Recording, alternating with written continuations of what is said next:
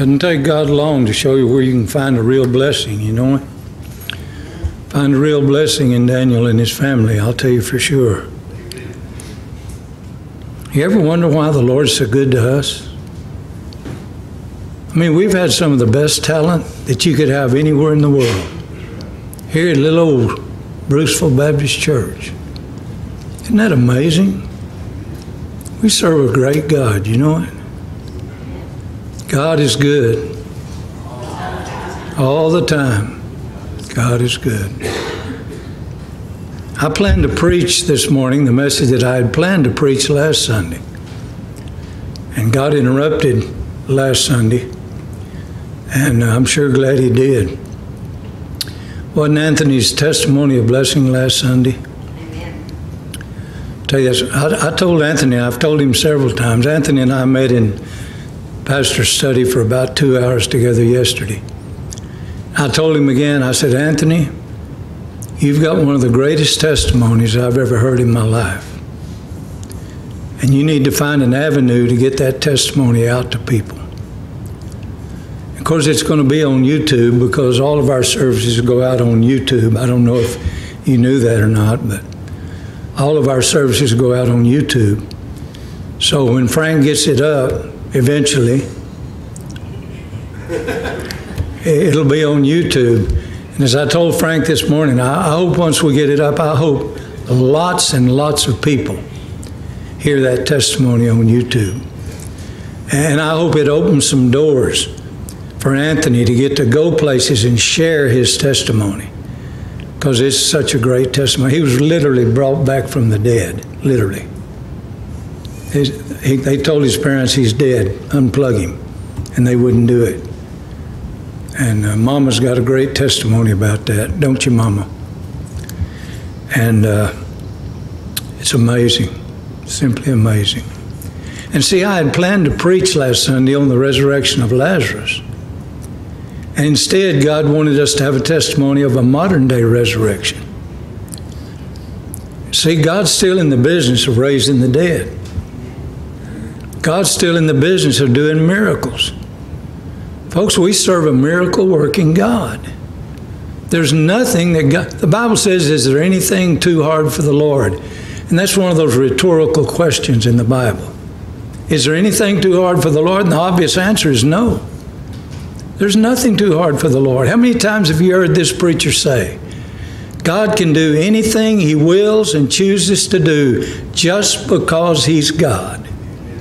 And the devil and all the demons in hell and all the unbelievers and agnostics and atheists in the world can't stop it. God's going to do whatever God chooses to do because he's God. And at one time, God chose Jesus to raise Lazarus from the dead. John chapter 11, beginning at the first verse. Now a certain man was sick named Lazarus of Bethany, the town of Mary and her sister Martha. It was that Mary which anointed the Lord with ointment and wiped his feet with her hair, whose brother Lazarus was sick. Therefore his sister sent unto him, saying, Lord, behold, he whom thou lovest is sick. You know, I'd love to be in Lazarus' position in that verse. It specifically says, Lord, whom thou lovest, he whom thou lovest is sick. Lazarus was so loved by Jesus. But I got news for you. You're so loved by Jesus too. Jesus loves you and me just as much as he loved Lazarus. He whom thou lovest is sick.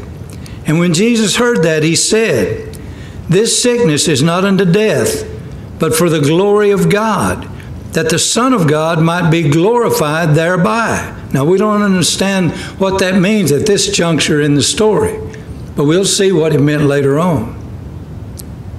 Now, Jesus loved Martha and her sister and Lazarus. When he had heard, therefore, that he was sick, listen to this, he abode 2 days still in the same place where he was. You know what that tells us? The simple fact that Jesus doesn't always do what we expect him to do. If Jesus really loved Lazarus as much as the Bible says he did, and he heard that Lazarus was sick, why didn't he immediately go and heal Lazarus? Wouldn't that be the logical thing for Jesus to do as the healer? But that's not what he did. And in your life and mine, I found out Jesus won't always do what you expect him to do.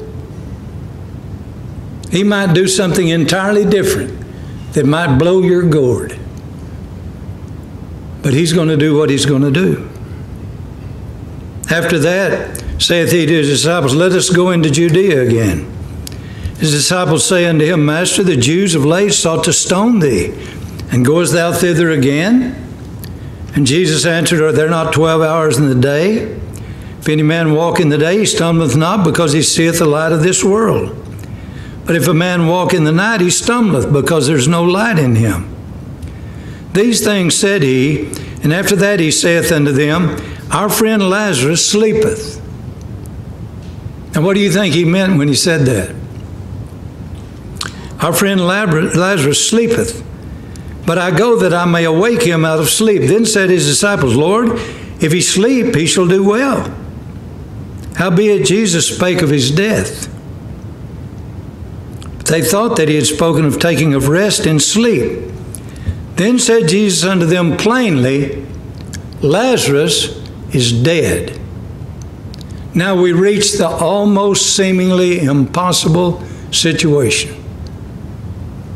Lazarus is dead. Graveyard dead. Lazarus is dead. We all believe, and I know Carmen and Dennis believe, Anthony was dead. For all practical purposes, Anthony was dead. Lazarus is dead. And that's seemingly the impossible situation. When death comes and breath leaves the body, we give up hope. But Jesus doesn't. Verse 15 says, I'm glad for your sakes that I was not there, to the intent you may believe. Nevertheless, let us go unto him. Then said Thomas, which is called Didymus, unto his fellow disciples, Let us also go, that we may die with him.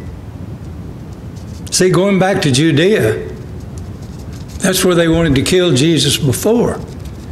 And the disciples have got in their mind now, they may kill Jesus when we get back to Judea. So we'll just go and die with him. Then when Jesus came, he found that he had lain in the grave 4 days already. 4 days, stone yard dead. Bethany was nigh in Jerusalem, about 15 furlongs off. And many of the Jews came to Martha and Mary to comfort them concerning their brother. Then Martha, as soon as she heard that Jesus was coming, went and met him, but Mary sat still in the house. Then said Martha unto Jesus, Lord, if thou hadst been here, my brother had not died. But I know that even now, whatsoever thou wilt ask of God, God will give it thee. Jesus saith unto her, Thy brother shall rise again.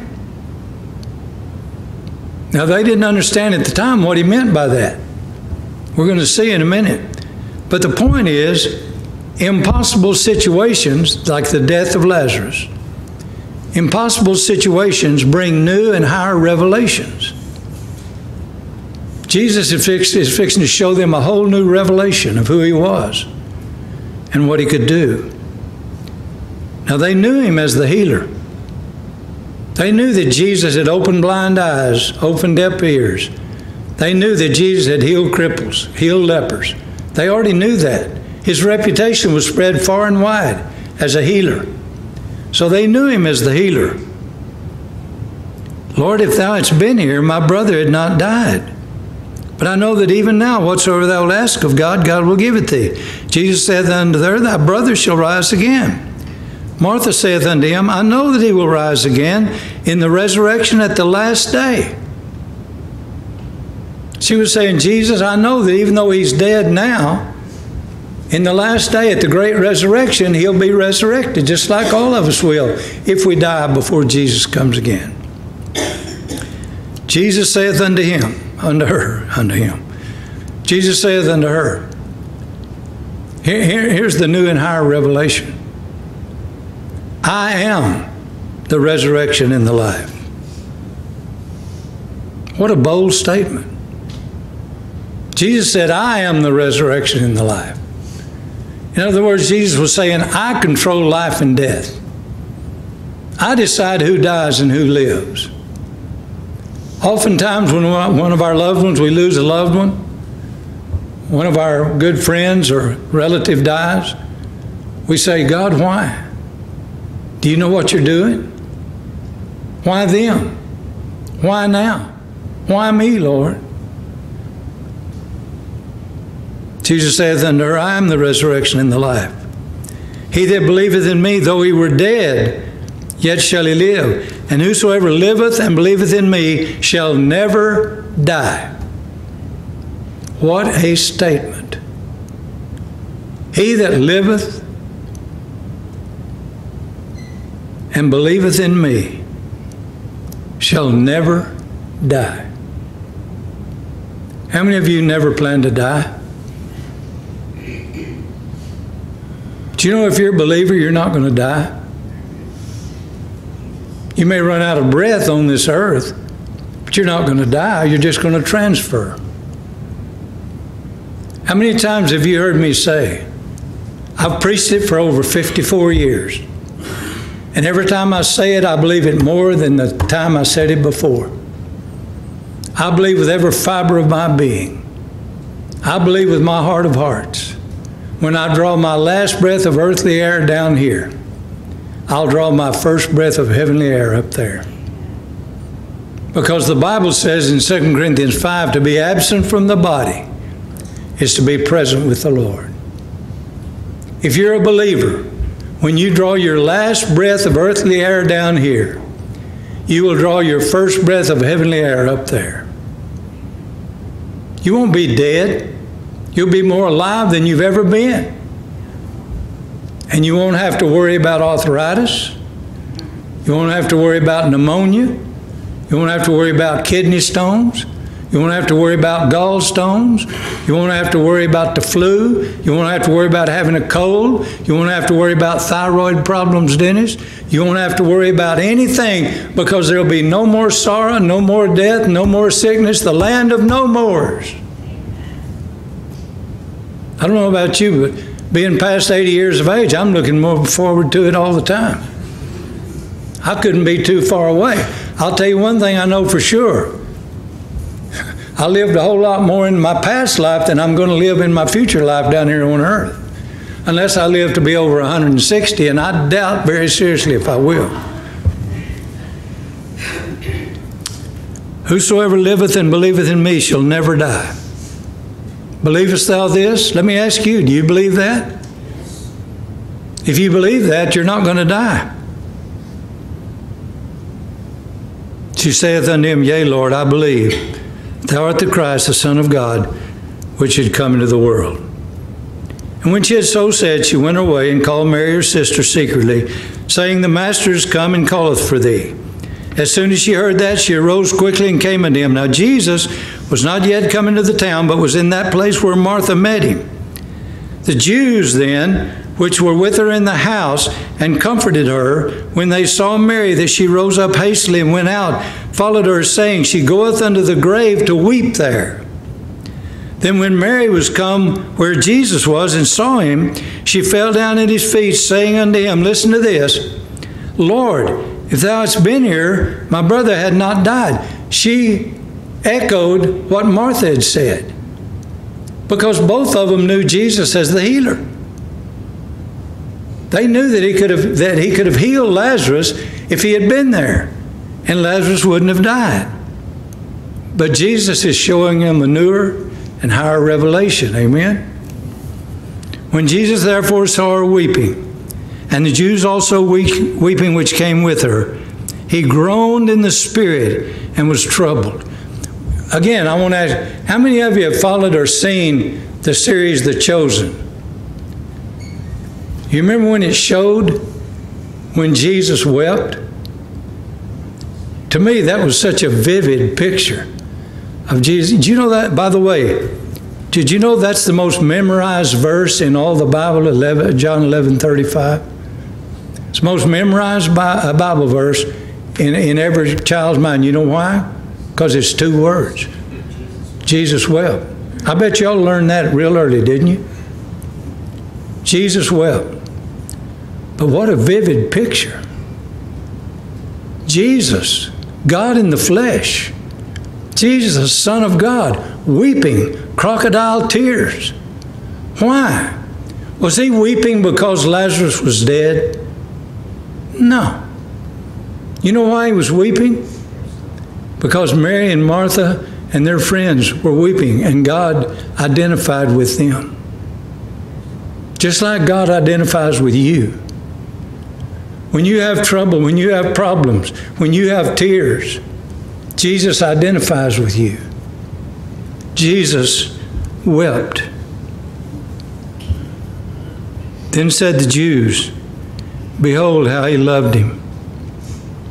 And some of them said, could not this man which opened the eyes of the blind have caused that even this man should not have died? See, they had the same idea Mary and Martha did. All the Jews that were there, all the friends of Mary and Martha, they knew the reputation of Jesus. They knew that Jesus had gone around the country healing lame men, healing blind, healing deaf ears, all that. They knew he was the healer. There wasn't any doubt or question. Couldn't he have caused this man not to have died? Jesus therefore, again groaning in himself, cometh to the grave. It was a cave, and a stone lay upon it. Jesus said, take ye away the stone. You know what that says to me? There are times when Jesus wants possibilities to be performed by people before he does the impossible. Now, what are some of the possibilities that can be performed by people? To expect God to do the impossible. That's right, Carmen. Prayer. That's why in the last few weeks and months, I've tried to emphasize prayer so much in our church. Prayer gets what God can do. You and I do whatever we can do, but that just gets what we can do. But prayer gets what God can do. And that's what's more important. He said, take away the stone. Take away the stone. And they did. They took away the stone from the place where the dead was laid. Jesus lifted up his eyes and said, Father, I thank thee that thou hast heard me. And I knew that thou hearest me always. But because of the people which stand by, I said it, that they may believe that thou hast sent me. And when he had thus spoken, he cried with a loud voice, Lazarus, come forth. In the Chosen, they chose to use the words, come out. If you watch the Chosen, as he stood before the stone before the grave, he said, Lazarus, come out. You know what's amazing? When he said that, look at verse 44. When he said that, the Bible says, he that was dead. Hey, I got news for you. Was dead is past tense. As soon as Jesus said, Lazarus, come forth, guess what? Lazarus was no longer dead. Lazarus was alive. Because Jesus said, come forth. And he that was dead came forth, bound hand and foot with grave clothes, and his face was bound about with a napkin. Jesus saith unto them, loose him and let him go. Now, why did he say that to them? Because they were the ones that put the grave clothes on him. And he was saying to them, you put the grave clothes on him, now you take the grave clothes off of him. Because he's no longer dead. He's alive. He doesn't need grave clothes on if he's alive. Loose him, let him go. And many of the Jews which came to Mary, seeing the things which Jesus did, believed on him. Folks, only Jesus can do the impossible. Only Jesus can stand at the grave and say, come forth, come out. If you and I happen to be in the grave before Jesus comes again, guess what? He's going to say the same thing to you that he said to Lazarus. He's going to come in the clouds and he's going to say, come up, come here, come out, come up. And we which are alive and remain shall be caught up together with them in the clouds to meet the Lord in the air. And so shall we ever be with the Lord. How can you keep from saying amen or glory to God or hallelujah or something when I say that?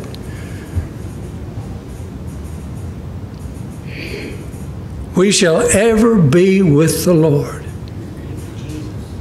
That's the greatest promise that you and I could ever have in this lifetime.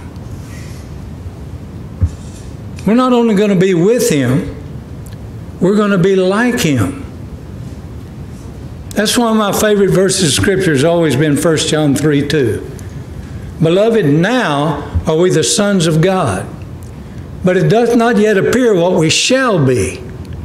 But we know when he shall appear, we shall be like him. We shall be like him. I'm looking at some of you and I'm saying, it's amazing you're going to be like Jesus. And you're looking at me and saying the same thing. Brother Mickey, it's hard to believe, knowing what I know about you and your past. It's hard for me to believe you're going to be like Jesus. Hey, it's harder for me to believe than it is for you that I'm going to be like Jesus. But I believe it. In fact, I know it. I don't just believe it, I know it. You know how I know it? Because the Bible says so. And if the Bible says it, that's it. How many times have I given you the illustration that when we first moved as pastor of First Baptist Church, Wilmer, Texas, in Dallas County, to Emmanuel Baptist Church in Abilene, Texas, I was driving around Abilene and saw a bumper sticker. It said, God said it, I believe it, that settles it. I said, man, I like that. So I'd get up in the pulpit and I'd rant and rave and spit and say, God said it, I believe it, and that settles it. And I said that one night in a revival service in New Mobeetie, Texas. How many of you know where New Mobeetie, Texas is? It's just north of Old Mobeetie, Texas. That's a true story. They incorporated North Mobeetie because they had a fuss among the people. It's kind of like Bruce Folletti, I guess. You know, it used to be Bruce Folletti. They got together, I guess, made Bruce Folletti. But in most people's mind, it's still two separate places. Well, there's Old Mobeetie and New Mobeetie.